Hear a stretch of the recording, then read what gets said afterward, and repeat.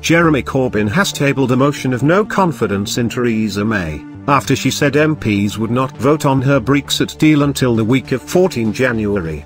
The PM had delayed the vote from last week, admitting she was set to lose.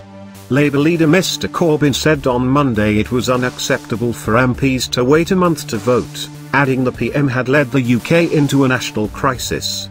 But no 10 sources told the BBC the government would not make time for the no-confidence vote. Ministers would not go along with silly political games, they added. Mr Corbyn tabled the motion calling on MPs to declare they have no confidence in the Prime Minister due to her failure to allow the House of Commons to have a meaningful vote straight away on the Brexit deal. The motion focuses on Mrs May personally, rather than the government.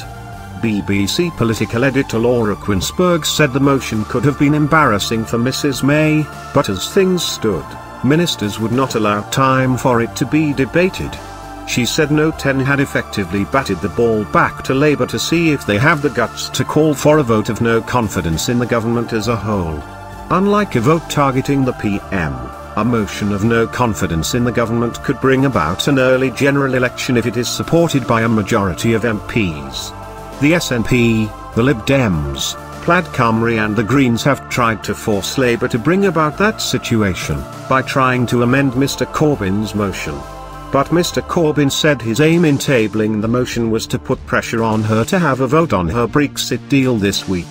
Mrs May's Brexit deal sets out the terms of Britain's exit from the EU, on the 29th of March 2019, and includes a declaration on the outline of the future relations between the UK and the EU. But the deal only comes into force if both parliaments approve it. Mrs May told MPs they would have the chance to vote on the deal she negotiated with Brussels in the third week of January.